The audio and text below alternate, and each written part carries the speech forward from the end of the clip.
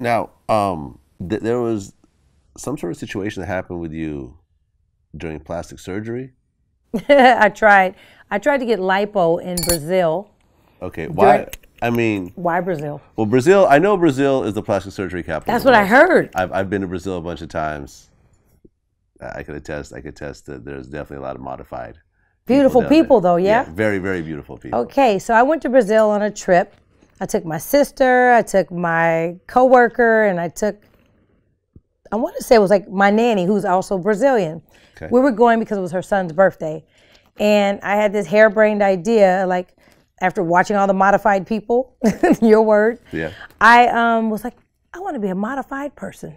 I said, it was a very dumb, spontaneous decision. And I was like, I want to get lipo while I'm here. So what was the exact thing that you were supposed to get? I just wanted my stomach. I just wanted, because I just had a baby. Okay, it wasn't like a fat transfer or anything else like that? No transfers. I just wanted to suck the fat out. Okay. Just get the fat out, throw it to the dolphins. I don't know. Wherever it goes. Wherever fat goes, give it to them. The dolphins. So I don't know. Make a steak. I don't know. Whatever you're going to do. Okay. I just didn't want it on me. Okay. So I thought I was just going to get a little lipo on my tummy because I just had a baby. I had a little pouch. I didn't give it the time. And I was going through I was married. And I was like, I'm going to look so good for Valentine's Day. I was But they actually have, like, I know, especially in Beverly Hills, I think I was talking to Amber Rose about it, and she was saying how, like, she got her C-section and there's a plastic surgeon right there to, like, oh my God, fix it all up. See, it's new age stuff. Her baby's like 2. They came up. See, every year I think they come up with they reinvent the wheel. They have ways that you can weave your eyebrows now. I just read that. I was like, you can get an eyebrow transfer? Yeah, crazy. That's crazy. So you went to Brazil. I mean, why Brazil as opposed to, like, like a top surgeon in the U.S.? I didn't go to Brazil for surgery. You just happened to be in Brazil? No. My nanny was Brazilian, and her children are still they didn't have their visas or whatever to come here.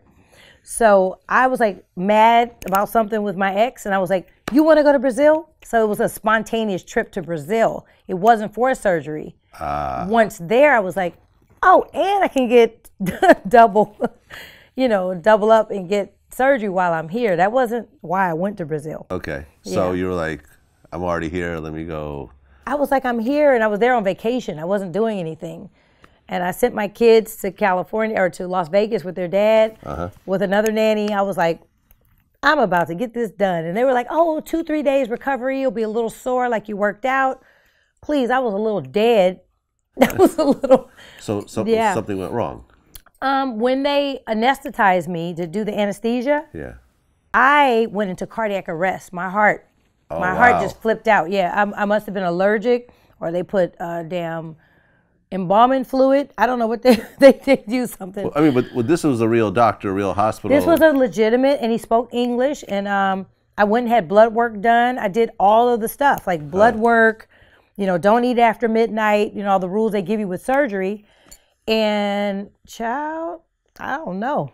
My heart was like, nah. So it technically could have happened in the U.S. It could have happened anywhere. If you did the same surgery. Well, here's what I don't know is, do they use the same anesthesia here? I don't know. Okay. So it could have been. Rules are a little more lax when you leave the country. And they may have used too much. Yeah. So like I look back at the old medical chart and I'm like, what does that say in Portuguese? What did they do? I don't know if they used, if they had given me a little too much of the stuff to put you under. And that can happen here as well. I don't know, but it was so stupid. Like, come on, you had a baby 3 months ago. You have a pooch because you have a big uterus. You just had a baby. Hello? Yeah. Why are you going to be insecure based off of comments? Right. Based off of blogs? So you think that kind of drove you? Oh, sure. Sure. I won't say that I'm ever led by what anyone said, because today anyone can say whatever they want, and I'll sit there stone-faced like... Right. Meet me at, you know where to find me. Like, my attitude is different now. But then I think I was just very vulnerable. I was just so, I just didn't know how to take this whole thing. It was just new for me. I'm from Oakland. So Usher didn't even know you were going to do it? No, hell no. No, absolutely not. Because he would have probably talked you out of it? Probably, because he's always, he was always an advocate. I loved you how you are. Yeah. I married you, What was his reaction when he found out what happened? Well, you gotta remember, I was out. I was in a coma. So. Oh, you went into a coma? Oh, yeah, so I don't know what his reaction was. Okay. Yeah, I don't and know. how long were you in a coma? I think they said like 2 or 3 days I was under. I want to say they said it was you could have died. Oh, for sure. Okay. I was definitely flatlined, and so. Oh, you flatlined? I flatlined. They had to boom, bring me back. So you technically died and came Checked back. out. Do you remember? Pieced out. Any of that, or are you just under so much I don't anesthesia? remember anything. My sister said when I woke up, I was like looking for my jewelry. That's crazy. You wake up like, where's my, wait? Because I remember I interviewed this one guy, Kafani, who's actually from the Bay as well. He got shot up real bad, and he actually died on the way to the hospital. They resuscitated him in the parking lot, and he actually told me, he's like, I remember actually dying, and it kind of sort of felt like going to sleep. It wasn't really like a struggle or anything. Like you kind of let yourself Just sort go. of fade. I would imagine. Go, and you know what I mean? This is one of those things everyone thinks they know, but he knows. Yeah, he actually knows. And you know what's funny? When you say that, I just remember being relaxed. I don't remember. Yeah. I don't remember any stress. I don't remember any pain. Well, first of all, when they take you to go get anesthesia, they give you like something to kind of put you out. Yeah. I remember counting backwards. Count to 10 backwards because you're supposed to knock out, and then they give you whatever. Yeah. So I remember the part when they were pushing me down the hallway, and I was counting backwards. I remember that, and the rest I don't. Yeah. So I mean, dying is a natural part of life. I hate it. I don't get that. I know it is. I know dying is a part. This of is what I mean by the calmness of it. Like, it's such a messed up.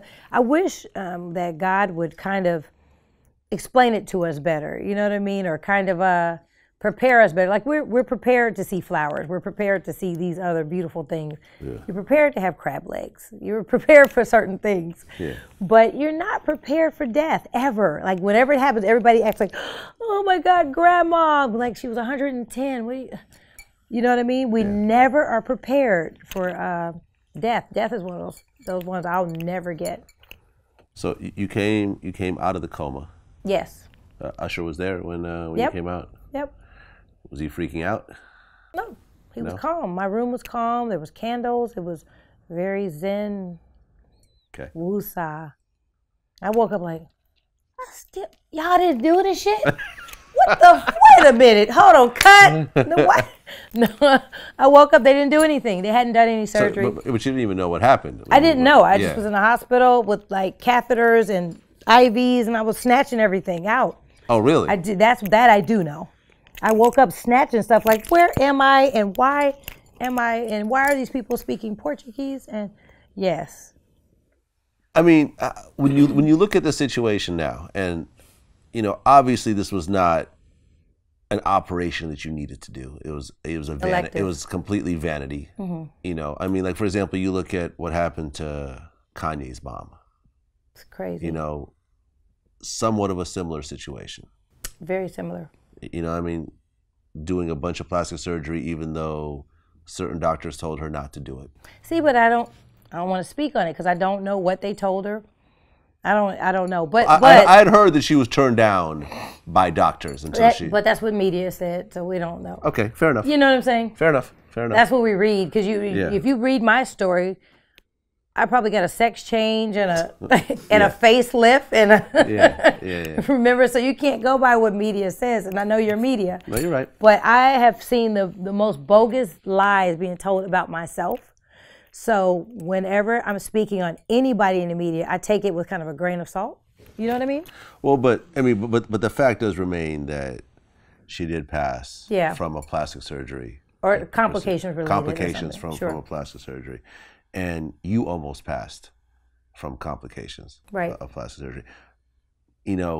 We've reported on a lot of different stories. There was a story we had put up of a girl who had illegal butt shots and lost her arms and legs. Literally the infection made her arms and legs fall off. There's a story about, this girl named Pebbles the model that was referring girls for illegal butt shots. One of the girls died. Now she's doing like 7 years in prison. Wow. Like you see a lot of really kind of disturbing stuff, with women just trying to look better. You don't see a lot of this in the. I'm sorry to interrupt you, but you just don't see a lot of this in the male. There's guys who go to jail trying to get that money, or get killed trying to make some money. Sure. And I guess that's kind of the equivalent. Right. But it's definitely same pressures though. Yeah. You see what I mean? You're still throwing your life away. Yeah. One way or the other. It's all about image. It all goes back to image. They'll throw their lives away and take risks. They'll risk killing a family with some bad heroin, or destroying a family, getting a mom addicted to cocaine, for the money. That's still throwing away a family because it's generational curses after that. So it's all about image, and it's sad. It's sad, sad, sad. We're in a really tough time, and I don't. It's funny. I always look for when it's going to change, and I don't see it anytime soon. No, because now you really have total body transformations now that are possible just in the last few years. Right. Butts, thighs, like all this was not possible 5 years ago. Men can get a six-pack, and you can get eyebrows. That still messes me up. Men can get a six-pack? Men can. You're like, what? What doctor is that? No. I know there's these shirts you can wear. No, like under your shirt You can. They can carve and sculpt. They can sculpt abs. Yes. Men get weaves. Men get weaves. That threw me off. A man weave.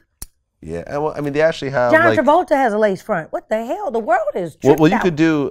You could actually move your what do you call it? Hairline. Your hairline now. They could actually create new hairlines for you. By taking follicles from one part of your head into another. And well, that's not moving your hairline. That's just a hair transplant, like Bosley. You mean? Right, but they could actually create a new hairline. You see what I'm saying? Not just fix the parts that are balding. Literally create an entirely new hairline. Well, where are they getting the hair from? Other parts of your head. And then what you gonna do back there? I think those grow back. I don't know. Something. I'm just talking right now. But just don't get that, okay? Just don't get that. No, I'm not getting it. I'm cool. Just get you some Beijing and spray it all in. Beijing. Every morning. A little foam stuff they can do. But back to what we were talking about. How do you look at plastic surgery now that you've gone through that? I say to each his own. For me, I'm okay. I'm cool on it. Mm-hmm. But I'm not saying I would never do it. I'm not saying I would never do it, but I would never be put to sleep. I would never be anesthetized unless I had to, like a heart, something serious. But no elective surgery getting put under, because I could have literally left my children an orphan. All of my children would have been orphans. Yeah. They wouldn't have had a mom. They'd have dads, so not technically orphans. Not orphans, but orphans come on. means no parents. Yeah. I know. It's extreme, but I think a mom is so necessary in a kid's life, especially in the formative years when they're young. Between 2 and 6, when they're like really molding. And my kids were that young, so my smaller children would have missed some serious maternal bonding. That would have been stupid. Yeah. I'd have slapped myself in my casket. Like, seriously, it's not worth it.